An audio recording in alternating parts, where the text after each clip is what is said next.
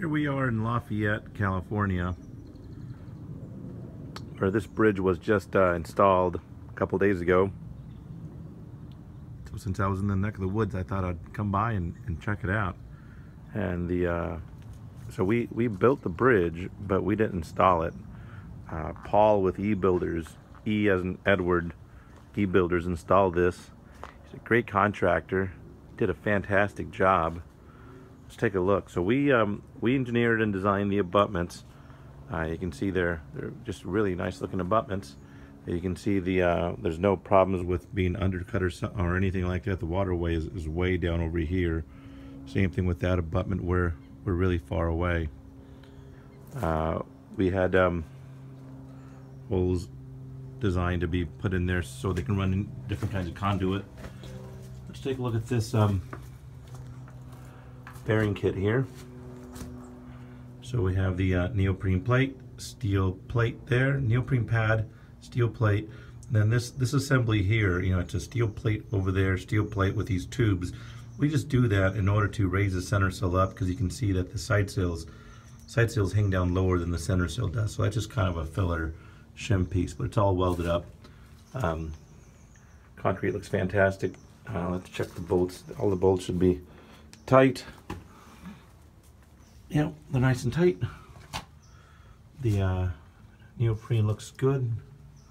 It's engaging properly, not deformed, so it looks really good. The rail car bridge looks fantastic. You can see this is originally the rail car stopped right over here, so we added this piece over there. The sun's in our face. That's what we added there. You can see it looks fantastic. And then the post pockets, they'll add their own wooden handrails later.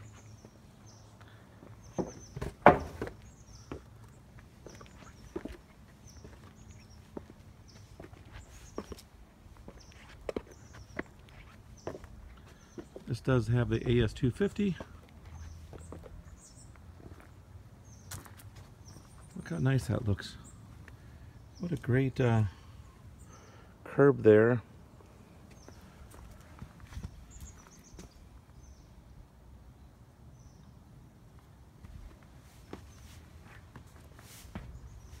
So this bridge is 12 foot wide. Allows for a ton of room. Look how nice that the concrete curbs turned out over there. It's fantastic. Look how perfect he got it. You know, we're right there, right at the very edge there. That's just a fantastic job. Look at that. That's really good.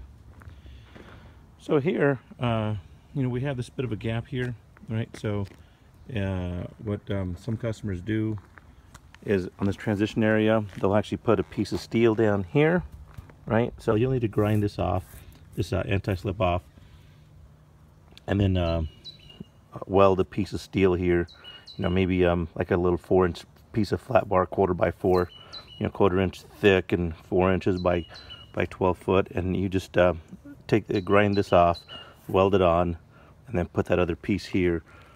So it just gets welded to the deck, and it just kind of floats over the concrete. That way, as the bridge moves, that steel plate moves on the concrete. That's what's most common there. Or you can just leave that little bit of a gap there. Check that out. So once Paul puts those guardrails up, which the client architect designed them, and then we just engineered them.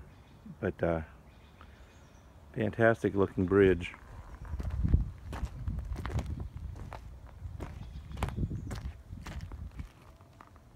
Fits really nice.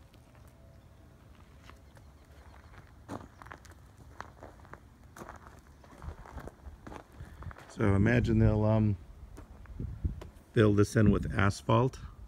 So once they fill it in with asphalt, and that looks like asphalt, it'll just feel like a continuous asphalt bridge all the way up. The home site's up there somewhere.